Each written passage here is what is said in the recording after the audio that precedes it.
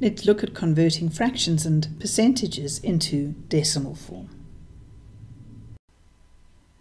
To convert a percentage to a decimal quickly, we just need to remind ourselves about dividing by 10. If you think about like a number like 300 and we divide it by 10, we get 30. Now, what has happened here, none of the actual digits have changed. All we've done is we've changed the place value of the 3 from being 100 to being a 10.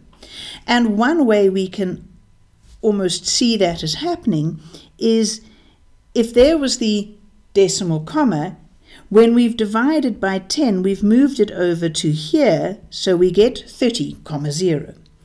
And if we divide 30 by 10, we get 3. Again, the digit hasn't changed. All we've done is change the place value, and a quick way of doing that is simply by moving the decimal comma. And so we can continue. If we divide by divide by 10 here, then what you're going to get is 0, 3, because the place value changes, and you can do that quickly by just moving the decimal comma.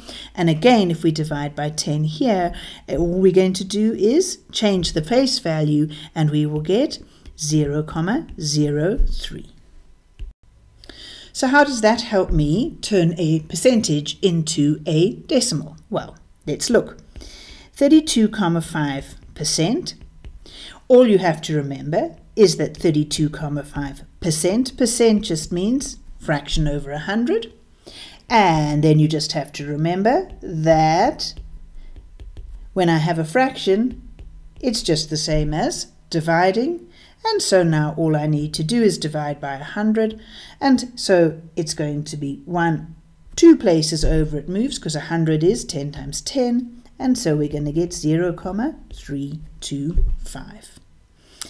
And we can then use exactly this to go from fraction all the way to decimal, because if we start with 3/4 and we want to write it as a decimal, we've got a very quick and easy way to turn a fraction into a percentage.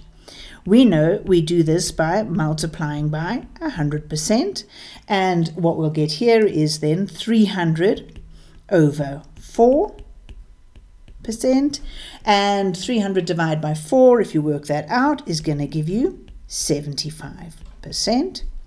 Now if we want to turn it into a decimal, well, 75% is 75 over 100, and so 75 divided by 100, which we are going to then know is move that over, and so what we'll get is 0, 0,75.